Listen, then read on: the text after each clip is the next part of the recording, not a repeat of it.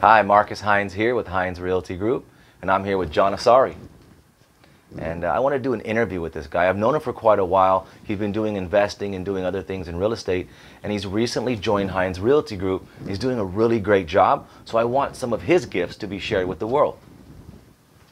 I'm excited. Thanks for having me. Yeah, man. So I got a few questions for you. Sure. The first one is, when did you know that you wanted to be in real estate as a career? Yeah, that's a great question. So in high school, I worked for a developer. I would do all the dirty work. He would purchase, I lived in Richmond, Virginia. He would purchase homes in downtown Richmond and fix them up. So I did a lot of the heavy lifting, etc. And he introduced me to Rich Dad, Poor Dad, and started really educating me in real estate and business. And that's when I knew I wanted to have a career in real estate. And I would always drive with my parents and look at buildings and just really hope that one day I would be in the business. So it's been a while. Oh yeah, it's been some time. Awesome. And so how long have you been in real estate currently? So as a realtor, I've actually been in for a very short period of time since I joined Hinds Realty Group. I would say less than 90 days now, actually less than 60 days. Yeah. Okay. So it's been a passion for a long time. You've done some investing and looking into other areas of real estate. Yes. And it's been about 60 days since you've joined Hinds Realty Group. Yes. So I've been in terms of looking for properties, driving for dollars, calling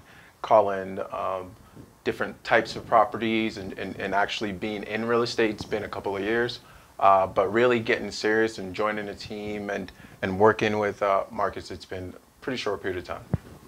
What are some of the successes that you've had, say, in the last 30 days? Yeah. So in the last 30 days, we closed on a property in San Francisco. It's been the biggest one yet, and one that was a little bit more involved that I learned quite a bit from. So it was a huge success and a real confidence boost in terms of getting in that complex market. And that was one of your first closings. And what price range was that in? That's pretty remarkable. Yeah. So it was in the 1.55 price range. Yeah. Or that's exact price. Yeah. So his first 60 days in, he closes a $1.5 million deal. Some people are bragging about the $1 million listing, and John's closing at 1.5. So not so bad. Yeah. Yeah. Awesome. And for some of the people watching, and some of the people watching are considering hiring a real estate agent to either sell or buy a home. And there's a lot of agents out there, and not all of them are the same with the same work ethic. What would you say? Because you've been a buyer and now you're in real estate. What would you say to somebody who is considering buying a real estate agent? Like, what should they be looking for? Yeah, that's a great question. I'll say if you're looking for a good realtor, there are three things to keep in mind. First and foremost, a good communicator. A good real estate agent is going to be your representation. The main job of that agent is to communicate between the two sides. So you definitely want a good communicator.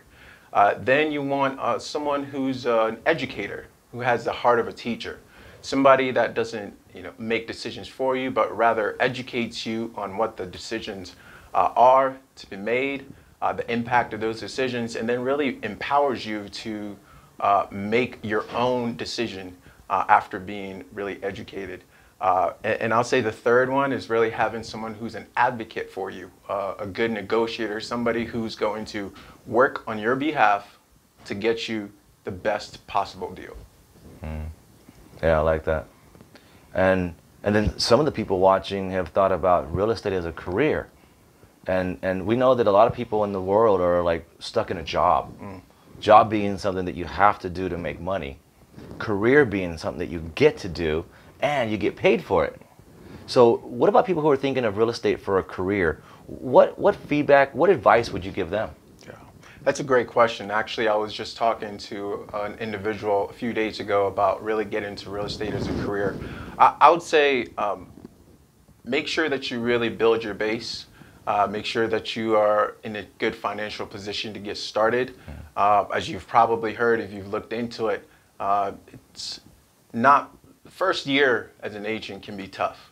But if you have a good firm base, you can really weather the storm and focus on improving and investing in yourself rather than being a thirsty salesperson. I'd say that's huge.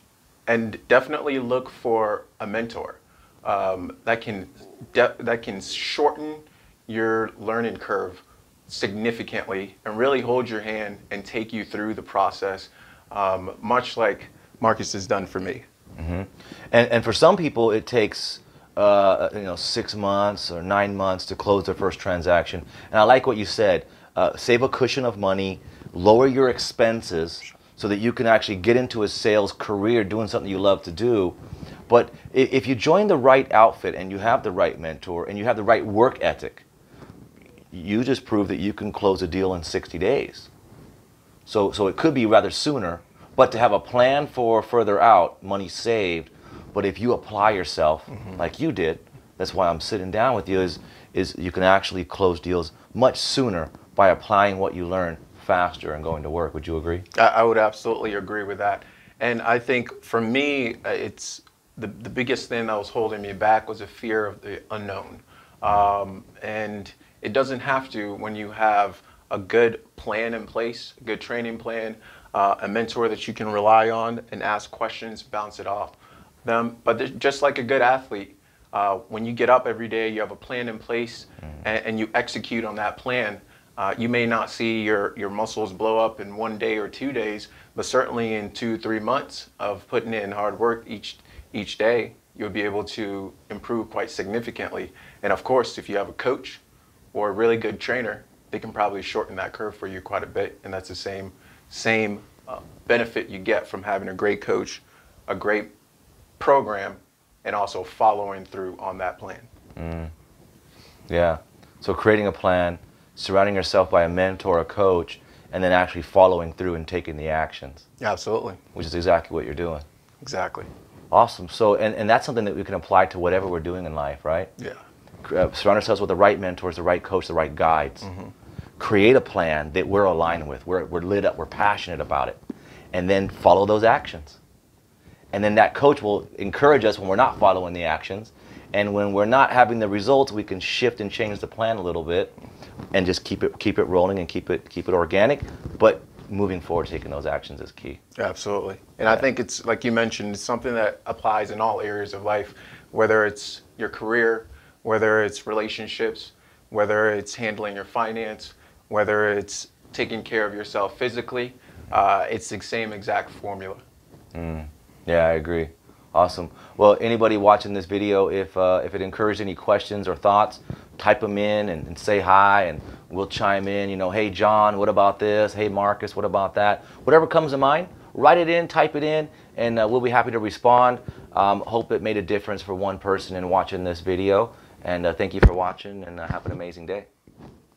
Anything you want to say, John? Get the plan in place, follow through, and you'll be just fine. And if you need any help, I'm here to help. Marcus is here to help, and we're excited to get you through. Awesome. Awesome.